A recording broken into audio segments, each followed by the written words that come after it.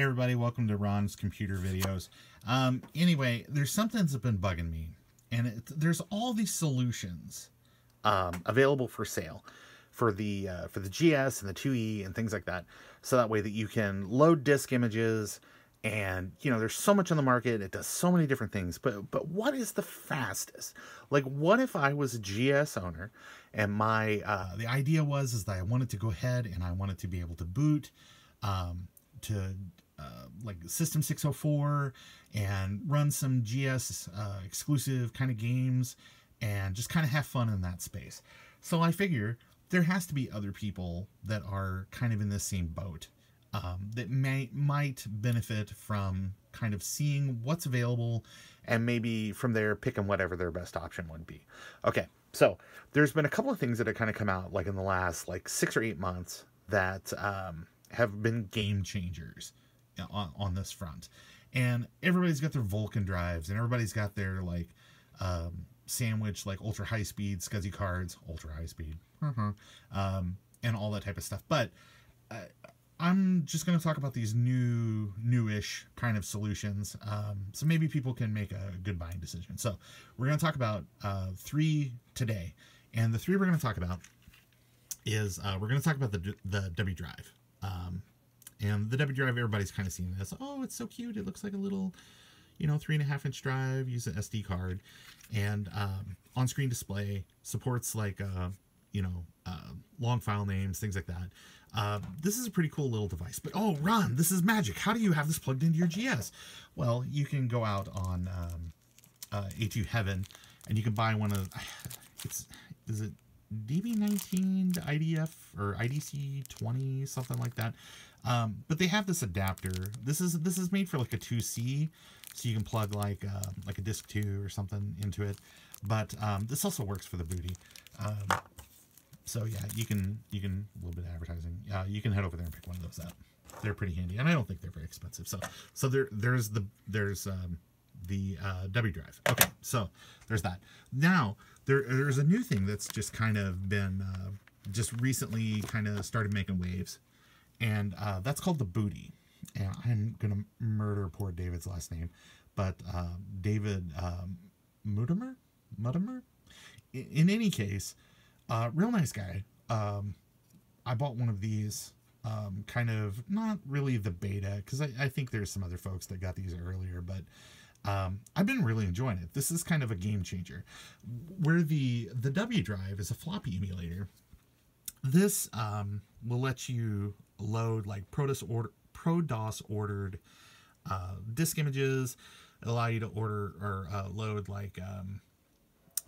hard disk images and things like that. And I mean, this is not supposed to be a floppy emulator, and that's what they'll tell you, but it does a lot of fun things. And one of those fun things it does is it can load all of those cool 32 megabyte ProDOS images that are out there on what is Apple II, so you can kind of explore that whole world. You can mount up to 8 of those images at a time, which is handy because you can kind of oh man, I boot the machine, it's like a ton of stuff that's all loaded, and it just loads from this one little $50 card. For the purposes of testing, I just wanted to let you know that I'm using a Ventura Plus. This is made by Mushkin. This drive is nothing to sneeze at. This is probably capable of completely saturating the USB 2.0 bus, so that way in the testing this won't be a situation of oh man, this is some old crappy USB drive from the 1940s and that's why it was so slow, or that's why it was so fast or something. But I'm just trying to make everything kind of fair. And then the last thing that I've got here, this is the Reactive Microdrive Turbo, and this is the later version that can do bus powered drives. And the card I have in here is a SanDisk Ultra 2. This is rated at 15 megabytes per second. It's an 8 gig card, but I've just got a 32 meg ProDOS image on here. For the sake of making everything even, I've got the same image from What is 2GS loaded on all 3 devices. And it's the OS 6.04, the one with the shareware games and stuff like that in it, but it's all identical across the machine, so everything should be even. Okay, now that I've spent 5 minutes setting this all up. Let's do some testing. So I've got a display here. I've got a timer here that I'm going to do my very best to kind of position to where you can see the timer. But probably for kind of the testing on this, when the LED goes out on the device, it's probably a good time to let us know that it's done loading. Now on Smart Disk or on Smart Port, I know that it continues kind of doing some housekeeping in the background. So probably in that instance, the second in the OS, when the pointer turns from a clock to like a cursor again, it probably, so that way everything's loaded and we're ready to like run programs. Okay, so that all said, let's go ahead and we're going to start with the wDrive. And I'll start the timer when I actually see the OS load screen. Oh, well, that's no good. So let's see. Probably have to go into control panel and make sure that I've got the right slots and everything set up. Okay, yep. So let's go ahead and we're going to set this for all auto, everything looking good. Okay. So, all right. So I'm going to reboot. Oops, I'm going to probably hold down the Apple key a little longer this time. Okay, there's that. That's our timer. All right, so we are loading an OS now. So I'll try to get everything framed in here where you can kind of see the OS load and the, oh yeah, maybe that's a little bit better. You can see the wDrive just working its little heart out. And you can see that you can see the image I've got loaded on there. I really like the long file name support. That is like a feature missing from other products. That would be handy if they did those things. But what are you going to do? Probably wait for firmware updates. That's probably what I'll do. Okay, home stretch here. 46 seconds, 47 seconds. Not doing terrible, but man, it could be faster. Lots of things could be faster.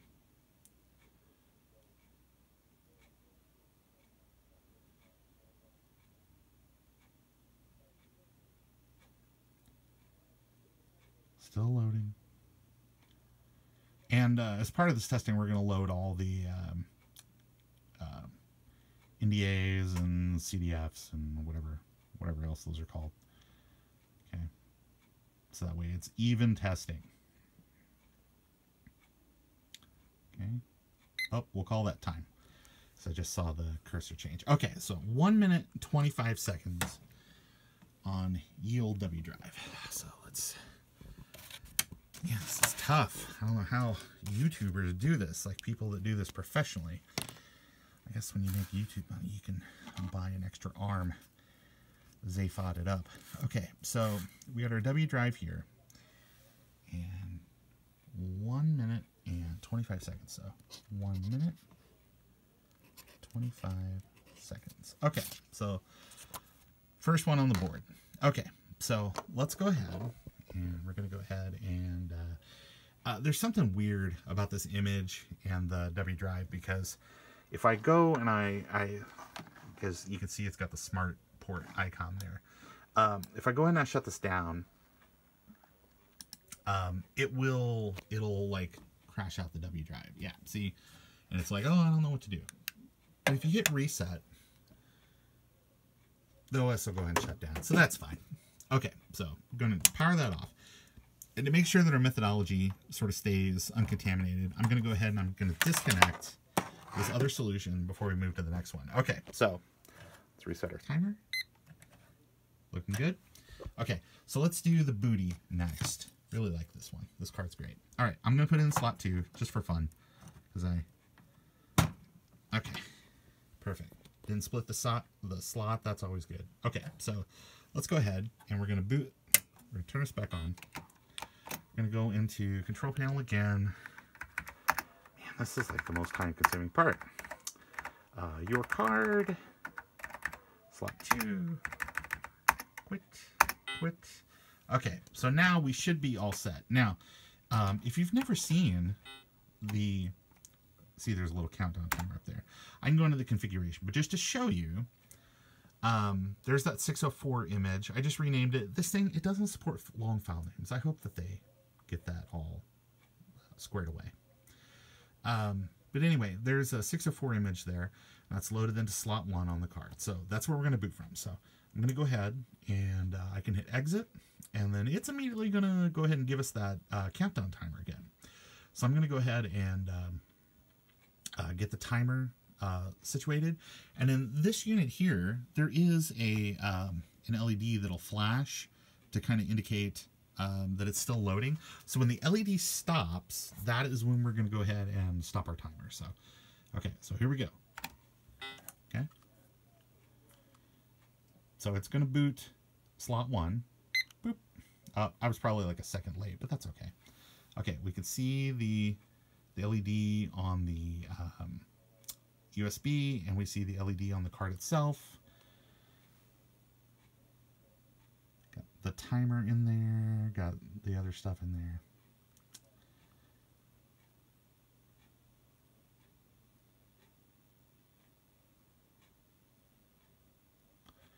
When those LEDs turn off, we'll know.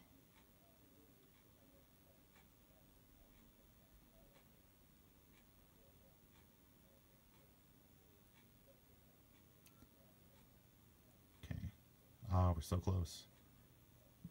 And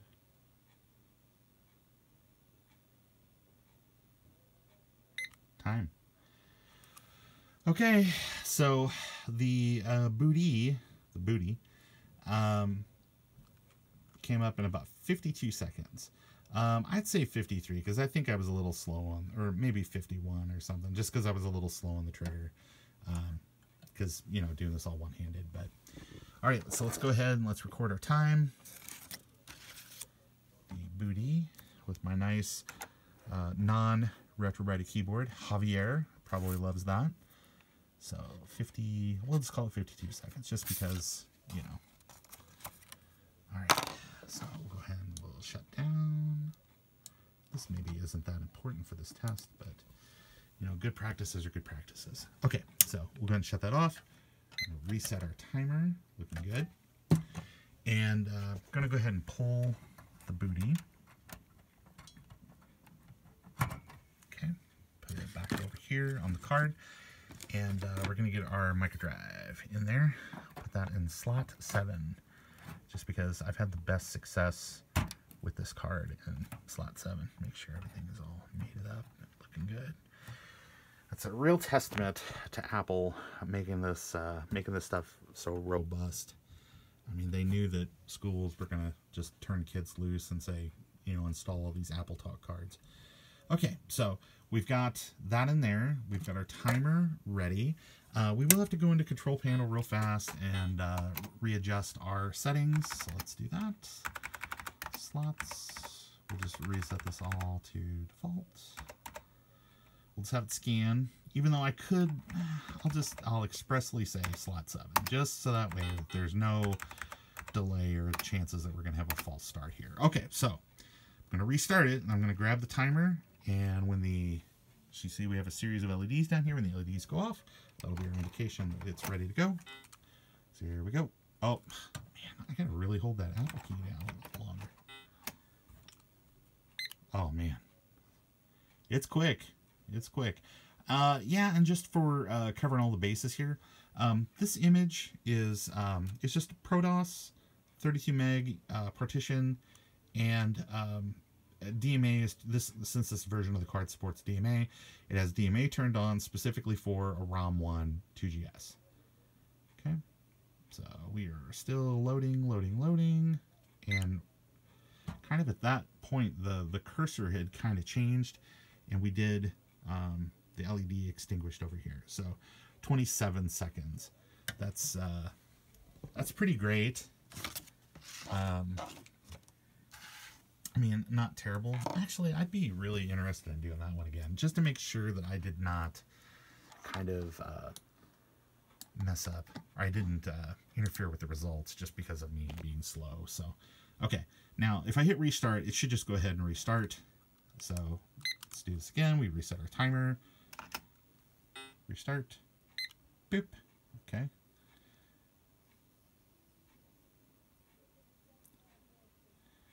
Make sure I can maybe kind of see the LEDs in the shot this time for sure.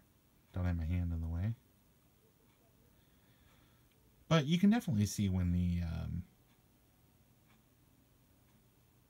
timer, or the, I mean, at least I can kind of see when the clock, see it goes to a timer. Okay, so that time like 27 seconds. So we'll split the difference. We'll just say